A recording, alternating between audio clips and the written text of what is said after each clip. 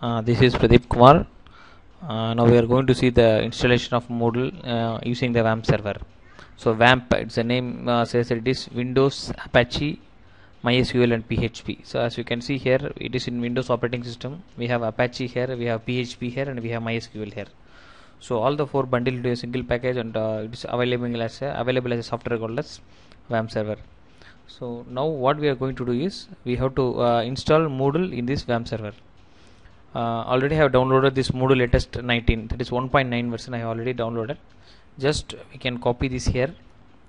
I will copy this here, and when you see that there is a directory called as worldwide web directory inside the Moodle directory. So in this place only we are going to put all the files for web usage, whether it can be intranet or it can be intranet. So now just click this, you will get a folder like this. Simply just paste this file over here. Since we need a folder to be running for server, just extract all the files here directly. So the extraction process may take some time.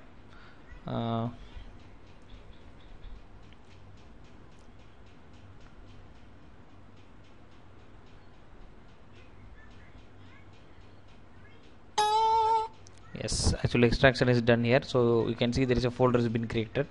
So now as per our convention, we can able to create our own name. So let us say it is VATCC. I can able to rename this folder. Now you can see inside this we have a lot of folders which is given by the Moodle software.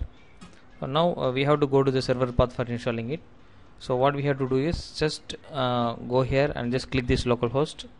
Once the localhost clicked, so you can see the front page of WAMP server. Now see, this is our projects. Just now we have extracted our VATC, that is a Moodle file folder. Now this is what VATCC. Once you click this, we will be having the installation front page. Actually, if you are planning for installing on your machine, you have to do it immediately, because if somebody else they can able to access through your IP address, they can able to install. So to avoid that, we can install afresh. So first it will check for all the passing the test, whether all the environment everything is available or not. If at all any issues, it may give something fail here. So in that case, your installation will not proceed further. Click next, and the web address. This is what the web address we are going to use: localhost/vatcc. If you want to change, for example, if you want to change some IP address, something like this, as we are seeing in our intranet, this is what 172.16.41./vatcc. The same thing we can use here. So since it is my own machine, I am installing under this localhost. And the data writer, all the data like what are the students downloading the files, uploading the files, everything will be stored in this directory. So let us make that as a default and then click next. Once it is done, it will ask for the database name, the name of the database, and you keep the type as MySQL. That's the database you are going to use. Or if you have any other database management systems, you can select accordingly. So as of now, let us have this MySQL, and host server is localhost because it is going to run in the same host. And database name, let me say I am taking it as Moodle directly. Yes, or else I can check VATCC.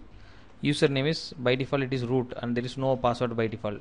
So being without password, it is not advisable. So we have to create a password for this. In the PHP myadmin, that is a PHP and MySQL administrative screen, we can able to create the password. So let us not bother about this.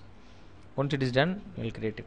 So automatically the database will be created by the software directly, and then it will check for something. So you see that everything is cleared here. Okay, everything is cleared, but there are something which is not been cleared. So like PHP external, C URL, Open SSL, that is for secure socket layer, and XML RPC. So these are not been enabled, but we can, if you want, we can able to enable through this php.ini file. So this is what the php.ini file. Using this file, we can able to enable these options. But let us not bother about it, because actually Moodle 1.9 does not bother about these things, but Moodle 2.0 can severely check all these things. Only when these are enabled, the installation will proceed further. So let us go beyond this. Next, and then click next. So config.php has been successfully created. So inside the Moodle folder, there will be a file called as config.php will be created. So only this file is helpful for reconfiguring our options at a later point of time if you want to change anything. So we have to keep this file very carefully. Then continue. Once it is continued, it will ask for the license, whether on and click this unattended operation, so that all the files, everything will be installed at a stretch. Click continue. See that I did not touch anything. The system itself will install all the software packages on its own, because I selected the option unattended operation. So because of this, the system does the operation on its own. It hardly takes around 2 to 3 minutes for installing all the tables in the database VATCC. We have created a database called as VATCC, and once it is done, it asks for the first user, that is administrative user, who is going to take control of the entire Moodle software. So there we have to configure our username, our password, and email address, and everything we need to provide that at that screen. So let's wait some more time. It's taking some more time.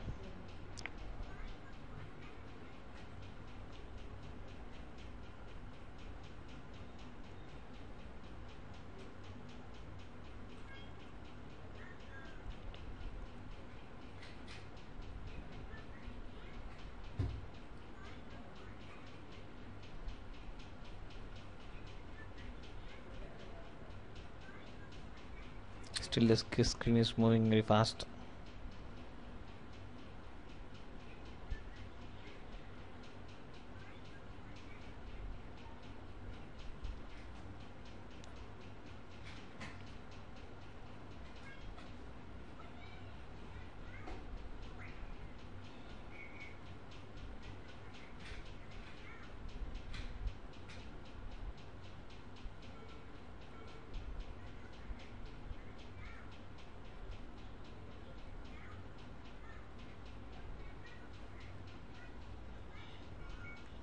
It's taking more than 2 or 3 minutes. So let's based on your system speed, the installation will take time, because it is nearly installing around 140 database tables in the database. So maybe it takes some extra time.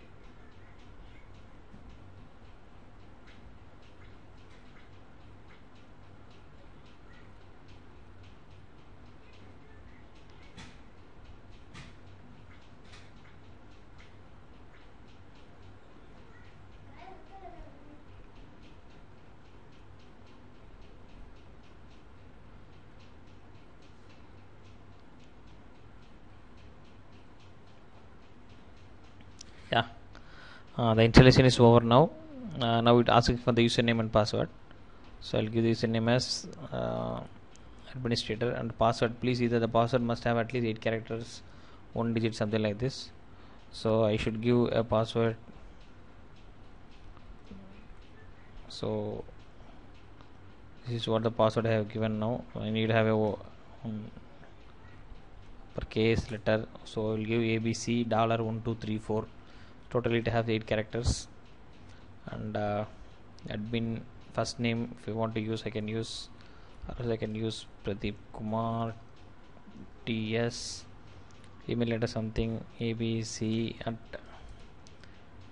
example.com, sender Chennai, India. My server local time, or if you want to have your own time in Indian timing, it's UTC plus 5.5, and then just simply update your profile. Once it is done, it asks for the front page settings.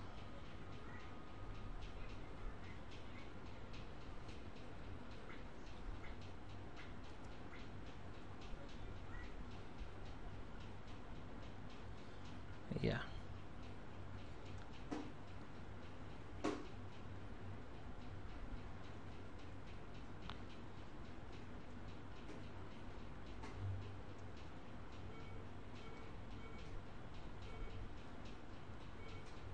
That's all. Thank you.